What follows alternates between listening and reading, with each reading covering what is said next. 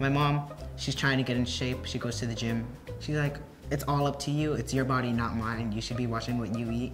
And I'm not always gonna be there to like tell you what you should and should not eat. So like, just be aware of what you eat. That's what she basically says. My mother is from a very conservative Asian background, and you don't work out and girls don't work out, and it's very unattractive.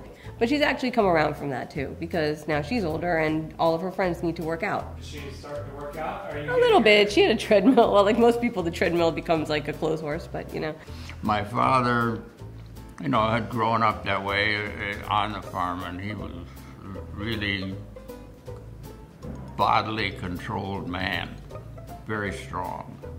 And we all respected him for what he could do, because he could sharpen an iron faster than anybody around there. I got some meditation tips due to my mother, so I was inspired by her to reduce my stress and my anxiety. Daddy cooked beans, he could put anything on that table, because he was a master chef, he could do it.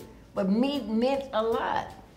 So I didn't grow up in families who had to conserve about meat. Like, I mean, thank God you had some meat. Sometimes I think about growing up, and you go to a friend's house, and there's different food.